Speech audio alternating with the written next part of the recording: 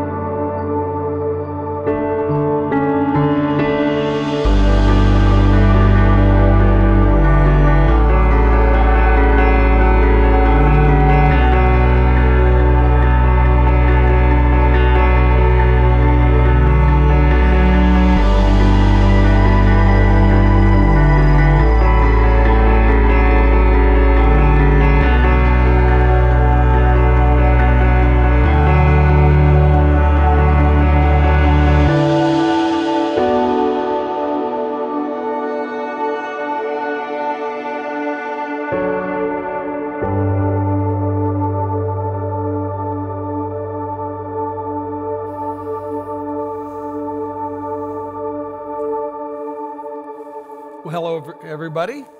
Good to see you today. Welcome online if you're joining us. We are officially kind of launching our Christmas season. It's Advent, which means we kind of prepare our minds, our hearts for Christmas, thinking about what God did by sending His Son, Jesus Christ. Amazing thing. So we're just kind of doing that and thinking of the term joy. We'll be doing that over these next several weeks as we prepare ourselves for Christmas, because God does have a message of joy. But you know, joy can sometimes be somewhat elusive. You know, what is joy? How do we even get it? It's really more than just emotion, as we see in the Bible. I mean, we know what it is to be happy, but what is it to have joy? Now, certainly we know what joy is not, right? Here would be, in my mind, when I think of somebody who has no joy, this is who I think of, right here. Okay? Now, you might agree with me, right? The Grinch. He's kind of the stereotypical guy that's lacking some joy. But the problem is, sometimes when we're thinking of joy, we know what it's not, but then we like swing on a pendulum to the other extreme and think of joy kind of like maybe almost like phony, something where it's a plastic smile on somebody, maybe like this. This is who I think of, right? He's kind of phony. In fact, I bet if I were to survey this group here and say, hey, if you saw yourself more like Grinch or SpongeBob, you know, who would it be? I would imagine a number of you would say more like Grinch, mainly because you're authentic. You're not all that happy, but at least you're authentic about it, you know? I mean, and so there's that concept of, you know, what is joy? Now listen, joy, just kind of right up front, let me say joy is knowing about God's love and His purpose for you despite the circumstances you're going through. No matter what you're going through, you know, no matter what can be taken from you, because, you know, things can be taken of us. If we link our joy to that, when that goes, our joy goes. Joy is something bigger than that, something grander. And that's certainly part of the Christmas message, so we're going to talk about that, you know, getting genuine joy in our lives. Notice this verse right at the beginning, 1 Thessalonians 5:16. Now, memorizing the Bible is good. I don't know if you've memorized a lot of Scripture, but if you haven't, it's a great place to start memorizing verses that only have like 3 words, right? I mean, it sounds great, right? Hey, I just memorized a Bible verse. Well, let's do that right now. We'll memorize this verse, 1 Thessalonians 5:16. Ready? Let's say it out loud. Always be joyful. Bam! You got it. Feels kind of good. Yeah, I know another verse. I knew Jesus wept. Now I know this one. Actually, Jesus wept is the shortest verse in the Bible, only 2 words. It'd be kind of almost nice if this one was only 2 words, right? It'd be a little easier. Just bag always, be joyful. But that's not what it says. And it'd almost be easier, not just for memory purposes, but to live it out. Yeah, okay, I'll be joyful. But not in the circumstance I'm in today. But the Bible says, always be joyful. How's that even possible? Come on. How's that even possible? Well, obviously, it's not connected to your circumstances, because if it was, you couldn't do that. God would be saying, do something you can't do. No, he's not saying that. He's saying, I want you to always be joyful, because there is an authentic joy that God gives that really the world doesn't understand. They don't get it. They don't understand it. And God says, I want this for you. Now, in the first Christmas that happened 2,000 years ago, it wasn't all better. It wasn't all roses then. They had turbulent times. They had challenges. And yet they discovered joy. I mean, you had the shepherds and the wise men, Jesus and, Joseph and Mary. And of course, Jesus was the baby. And all of those things, there was a lot of turmoil, during that time. And yet they experienced joy. And we can too. That's why the Bible says it was written for us, for our benefit. Notice this next verse up there. It says, everything written in the scriptures was written, why? To teach us, in order that we might have hope. That's kind of cool. Circle that. Hope. Through the patience and encouragement. Circle that. Encouragement with the scriptures give. So he says the Bible was written of stories about what they went through, because we actually go through similar stuff. And so we can walk away with hope. We can walk away encouraged. We can walk away with joy. Now, that first Christmas, that was big news. It was good news, but it was big news. I mean, all these things that are happening with angels and a virgin being, giving birth to a baby who's Messiah. I mean, this is all pretty big news. Today, that would, on the internet, have you ever thought what that would be like? If to see some of those clicks? I mean, everybody's wanting you to click on their link, right? Their blog, because then their ratings go up. So I was thinking this week, what would be some of the clickbait that would be said about the Christmas story if it happened today? Here's what I think it would say, things like this. My baby is here to save the world. I'm a virgin. And 8 other crazy quotes from a lady who just gave birth in a barn. Wouldn't you click on that? It's kind of like, I don't know, but let's check it out. Here's another one. A surprise royal baby. You got to throw royal in there, I mean, if they're going to just think it's Meghan Markle for a second, you'll get 500,000 just that right there, 3 ridiculous gifts to give at your next baby shower. If you're looking for ideas, here's one. What these shepherds did will shock you. Everybody's always wondering, what do shepherds do, man? I mean, what's up with that? This will shock you. And then here's one. Who's the daddy? Woman claims God. Fiance says, it's not mine. I think I would probably click on some of that. I'm kind of gullible in those ways, So in that mindset of internet, what would cause you, what do we need to do to click in order for it to not just be an empty blog, but actually lead us to joy? What do we click so that the follow-through leads us to authentic joy that God wants to give us? Well, I want to share with you 5 shocking truths about joy. Now, they really are shocking because it wouldn't be the way we would think we would get it. Okay, it's not like, oh yeah, well that makes sense. It's kind of almost like counterintuitive. Here they are. Number 1, and we learn these from the story of the first Christmas. First one, we learned the first one from the shepherds. First shocking truth is joy is here. Joy is here. Now here I'm talking about, right here, I have this sign. Everybody's familiar with this, right? The little dot, you see this on your GPS.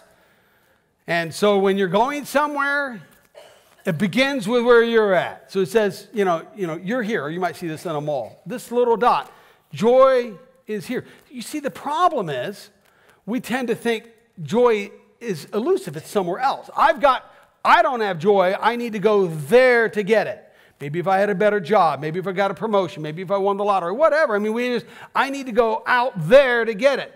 A lot of us get sucked into even thinking, if I just go on vacation, I can have 2 weeks of joy. Here's the problem with that. When you go on vacation, the biggest obstacle for you experiencing joy went with you. And that's you. You're the problem. You're the reason. So going somewhere doesn't help. Joy is here. Now, the shepherds, they figured that out. They've got this not overly high adrenaline job. I mean, just the shepherd's pretty laid back, right? Pretty laid back. And in fact, the encounter where they have with this angel happens at night, so it's even more lonely. It's kind of like nothing's happening. These little blobs of fur, white fur, you got to guard that. And it comes right to where they at. Luke 2 says, that night there were shepherds staying in the fields nearby. This is nearby where Jesus was born, guarding their flocks of sheep. Suddenly an angel of the Lord appeared among them, and the radiance of the Lord's glory surrounded them. Wow. Boring, routine job, humdum life, nothing big. All of a sudden, boom, things change. Wow, look at this right here. Joy happened. They didn't have to go somewhere. God brought it right into their life, right into their everyday life. Now I want to look at a couple favorite words I actually have here. Suddenly. Suddenly. See that word? Suddenly, an angel of the Lord appeared among them. Circle that word suddenly. Suddenly, God shows up. Now, we get the whole thing of suddenly news happens, but generally it's not good, right? If you think of, oh yeah, well, in the middle of the night, the phone rang. How often is it something good, right? All of a sudden you hear about the diagnosis, the auto accident. Just suddenly our life gets turned upside down and it's for the bad. But here's the thing. It can be just as sudden for the good. You can just be like the shepherd, just going through life and suddenly discover God's love for you. All of a sudden you get it. And it fills your life with hope, with a sense of peace, with joy. It's sudden. All of a sudden, you just kind of wake up. Something, a switch flips in your mind and you go, I get it. God's here for me. He cares about me. And it changes everything. It changes our relationships. It changes our approach to life. It changes the way we interact at work. It just starts to have this ripple effect everywhere. Suddenly, it can happen. It can change everything. So that's the first shocking truth, is it happens right here, right now. Secondly, the second shocking truth, we discover from the angels. From the angels. Now, and it's that joy is sent. This is an angel from our house. We have lots of angels.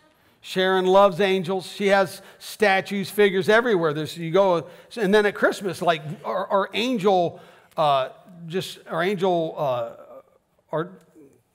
grouping population like doubles. Like, wow, that's why this one's dressed like Santa. So this angel, but you know why we like angels so much in our house is angels remind us that there's something bigger. Angels actually are true. Angels they don't just fly around like just, looking to tune people's harps or something. No, they're angels, they have a mission. They're on mission to help minister to you, to guide you, to protect you, to give messages of hope to you, to intercede for you. Angels play a vital role in the spiritual realm that we're tied into.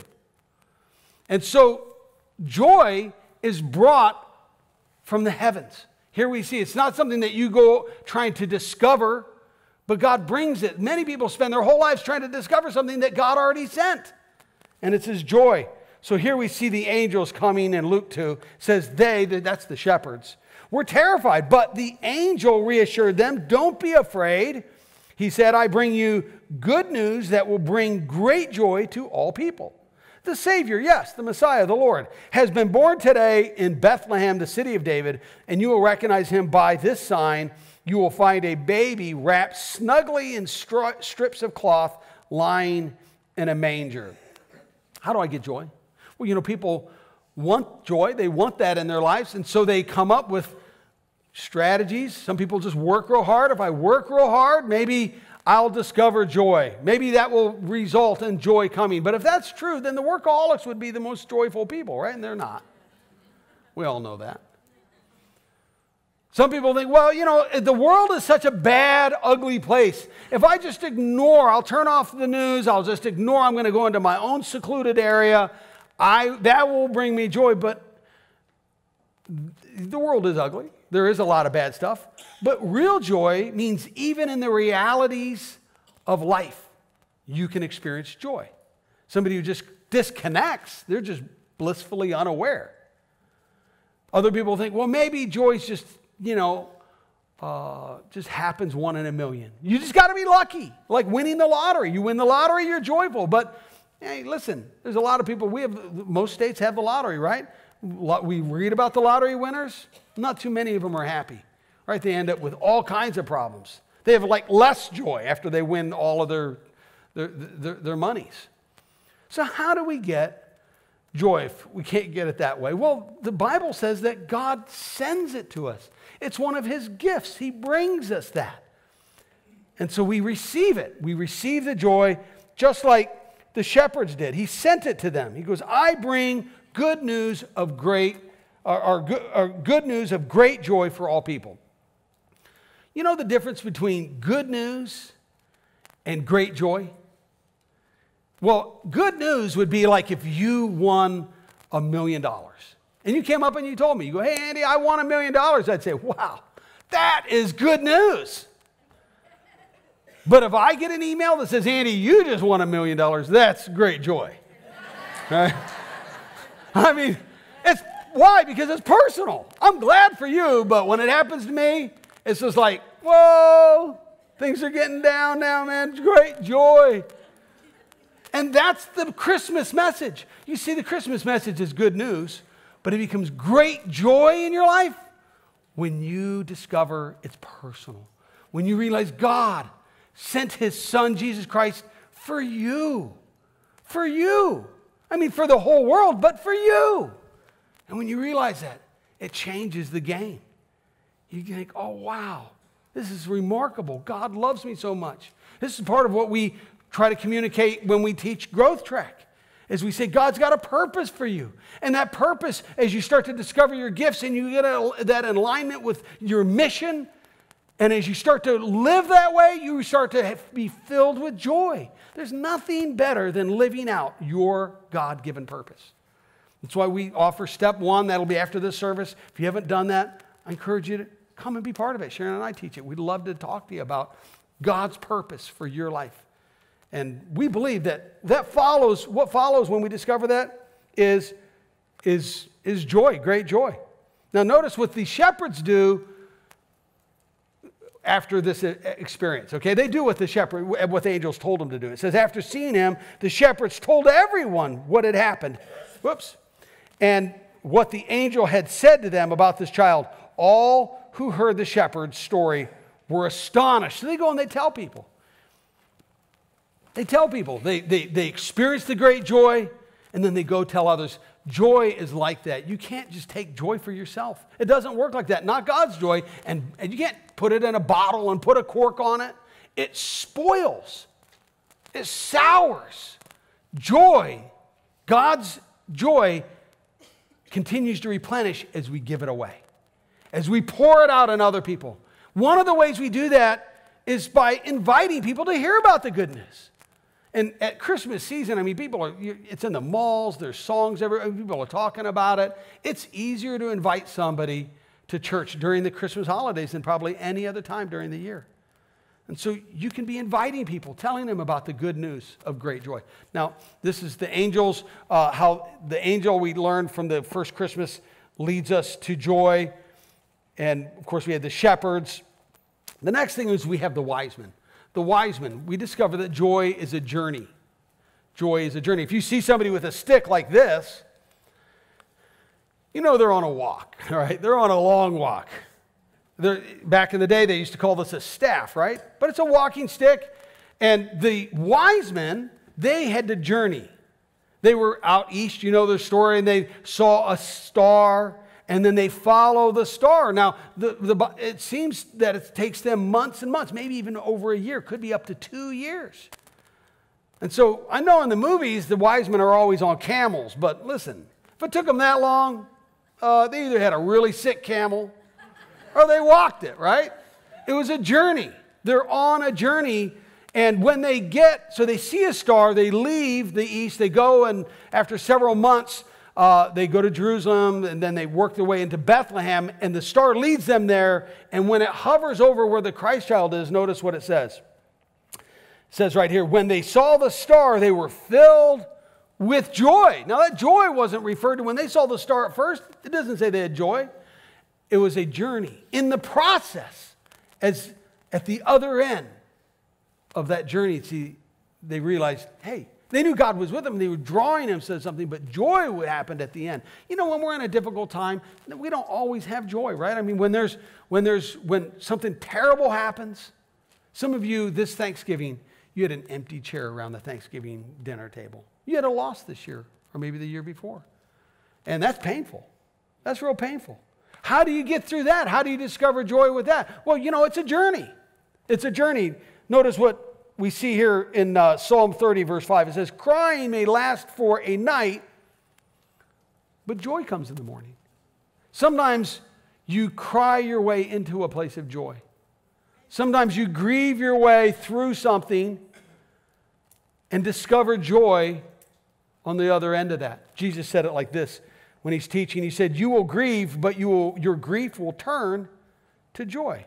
Now listen, if you're in a place of grieving, God has a promise of joy for you. It may not be right now, but in that journey. And what do you do during that journey? In the journey, you realize God is with me. I'm not doing this alone. God walks with me. And thank the Lord for that. And he sustains us. He puts his angels around us. And then we find ourselves walking into lasting joy. Listen, when you are in a difficult place and you try to get instant joy, you will often make poor choices. You'll make choices where they're just dumb. You'll actually be in a worse place after some of these choices. You know, you go back to an addiction. You look for instant gratification in some way. You go back to drugs or some pills or all kinds of things, you know, to get an adrenaline rush or just to numb our pain. And we end up in a worse place. So don't do that. You walk with God through the journey, and then you discover that God has places of joy waiting for you. So we have shocking truth that joy is here, that joy is sent from God, that joy is a journey, and then also, number 4, joy is scary. That's shocking. You wouldn't naturally think joy is scary. Here's what I think of when I think of kind of joy is scary, something that's, you know, kind of a mixture of joy but scary. This is from Venice. In Venice, they have a carnival called the Carnival of Venice. It's annual. It kind of launches Lent that goes into Easter. And you're expected to wear a costume and a mask similar to this. Now, when I saw I bought this, and when I was in Venice a few years ago, I thought, that's kind of creepy, actually, you know? This is kind of a weird mask. It's not really happy, but it's kind of got a weird, you know, kind of like a scary look to it. So I thought, you know, that's kind of what joy is like, where there's a scary element to it. Because we hold on to things we're hoping will bring us joy, and then in order to get the joy that God offers, we have to let go. We have to let go of that, and that can be very scary. Now, we learn this from a guy named Simeon. Simeon I guess he's not as well known as the wise men and the shepherds, so he got the shaft on that deal. I'm not sure why. Okay, but he's still part of the Christmas story. Simeon's there. He actually dedicates Jesus. He recognizes he's the Messiah, even though he's an infant. And then he says this prophecy. He kind of says this prayer over him. Notice what it says. Then Simeon blessed him, and he said to Mary, the baby's mother, this child is destined to cause many in Israel to fall. That's an interesting Christmas sentiment, right? Whole bunch of you, you're going down. It ain't going good for you. That's what he's saying, right? They're going to fall. He says, but he will be a joy to many others. Simeon is telling the truth. You see, the truth is that when it comes to joy, some people, they're on their own little mission, their own little pilgrimage trying to figure it out, not without God. And often they have looked towards places of power and prestige, and they miss it then. And that happened. When Jesus came, not everybody got it. You had kings like Herod, they missed it. It wasn't joyful to them. And then when some of the religious leaders like the Pharisees, they missed it. It wasn't joyful for them. But the people that were open, they weren't holding on to something, they got it. They got it. They go, hey, this is good news for me that will bring great joy. And that happens today when people try to build their life on something, whether it's education or a family or a business or their career or their whatever it is. And they hope that's going to get it. Now, God wants you to have a good family. He wants you to have a good career and all that. But that's not our source of our joy, because that's if you lose that, then you lose your joy. And God doesn't want that. And so joy, we bring joy to that. We bring joy to our career. We bring joy to our relationships and our families. And even if you're in a difficult spot in your family, maybe you have a miserable family, maybe you have a terrible job, you can still have joy in the midst of that, because it's not connected to your circumstances. You know, it's kind of like that story that you've probably heard. You know, you're hanging on a cliff, you know, on a little branch. You know, and if you let go, you know, it's certain death. And that branch is kind of a metaphor for what are you holding on to try to bring you joy in your life. You know, everybody's got something. What are you holding on to? What's that branch for you? And then right next to the branch, a rope comes down. A thick, sturdy rope, and it's Jesus' rope. And he's saying, hey, grab onto that. This will bring you real joy. But it's still scary because you got to let go, right? You're holding on. You're holding on. Maybe if the stock market just goes up, maybe if I have this breakthrough, maybe if this, and you're holding on. But it's scary because you got to actually let go to grab on to the hope that and the joy that God gives you or wants to give you. And so it is scary. You have to step out. Say, I'm going to do that. I'm going to try that. So you have to ask, what's your branch? So that's, Simeon teaches us that joy can be scary. One last one. And that's, joy comes from a difficult decision, a difficult choice. Now this is a famous sculpture. You may be familiar with it. It's called The Thinker by Auguste Rodin. There's actually a number of casts that he made, so there's actually a number of originals. There's one in D.C., there's one in France, of course, because he was a French artist. But this is the iconic look of somebody who is really thinking. I mean, this guy is soul-searching to the core. Here's what Rodin said about his creation. He said, what makes my thinker think is that he thinks not only with his brain, with his knitted brow, his distended nostrils, his compressed lips, but with every muscle in his arms, back, and legs, with his clenched fist and gripping toes. That's a good description of somebody who's really thinking about stuff. A difficult choice. And that's how joy comes. There's a choice to be made. Mary, she's the mother of Jesus. She was filled with joy. In fact, she's so filled with joy, she starts singing. It's one of the recorded songs we have in the Bible. And here's just a portion of it. It says, Mary responded, she's singing now, oh, how my soul praises the Lord, how my spirit rejoices in God my Savior, for he took notice of his lowly servant girl, and from now on all generations will call me blessed.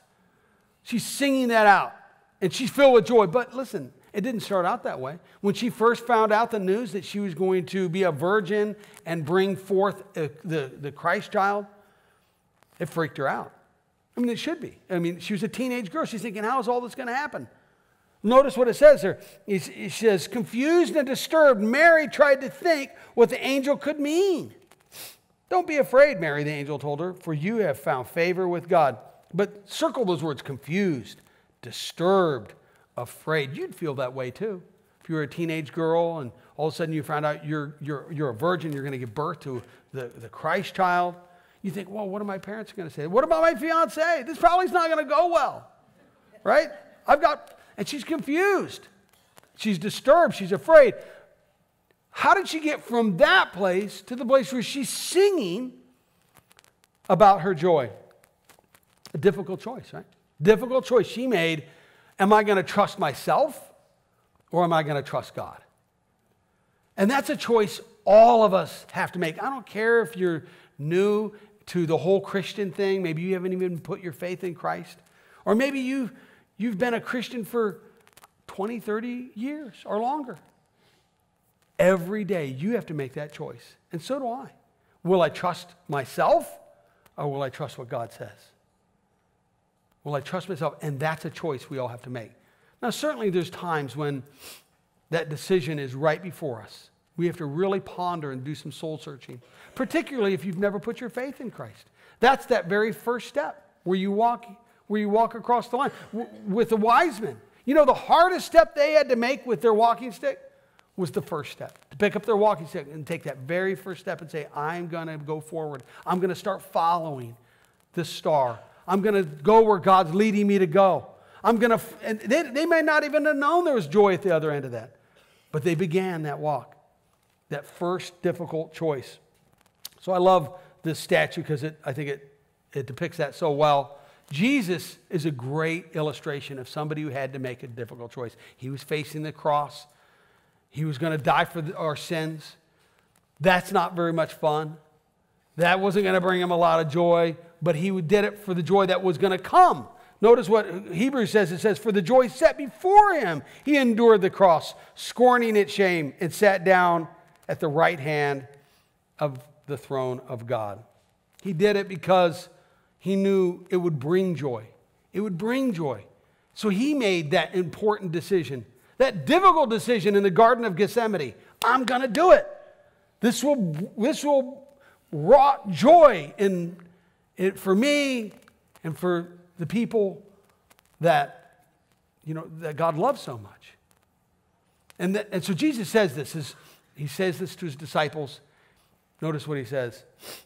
Talking about making important decisions. He says, I've told you these things. He's talking to his disciples. So that you can have the same joy I have. And so that your joy will be the fullest possible joy. That's God's plan for you. That's his wish. That's his desire, that you have joy in the fullest possible way. The fullest possible joy. So how do we get that? Well, we have to realize it begins with us, right? It begins with us. That we don't go somewhere to get that on vacation. It begins right here. Open ourselves up. We also realize that it's something that God sent. It's a gift he sent. It's Jesus Christ. Good news that brings great joy.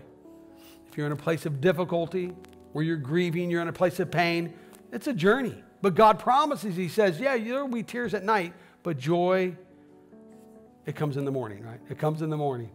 So you just keep walking one step in front of the other, knowing that God is with you.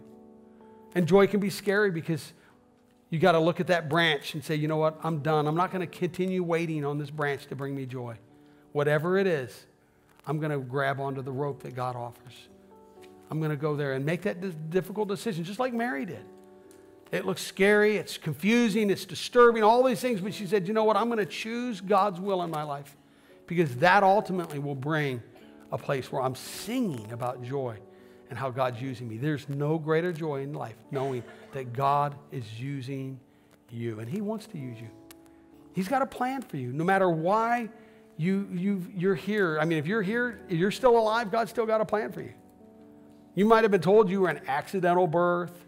You might have been told all kinds of things, but God knew thousands of years ago you were going to exist. And he put gifts inside you and a plan and a purpose, and he wants you to fulfill that. And you will experience joy when you get on that road. Let's bow our heads and pray.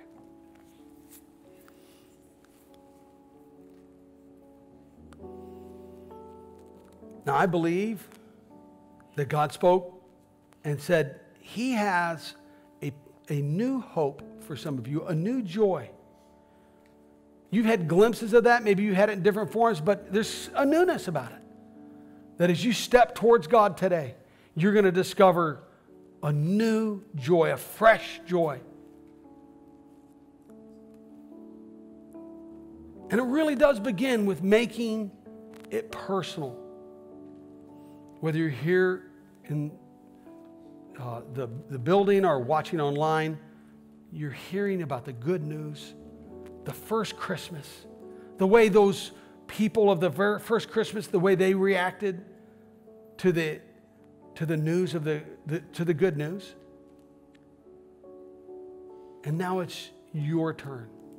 You're living in this generation.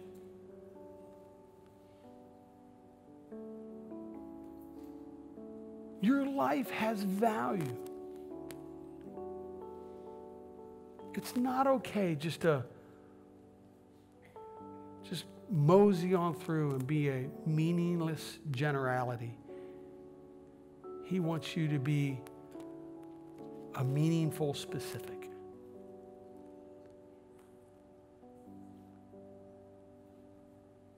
Your first step, if you are far from God or you don't know God, maybe you're far from Jesus, maybe you've never put your faith in him, that first step is to pick up your walking stick and take that step and say, God, I want to follow you.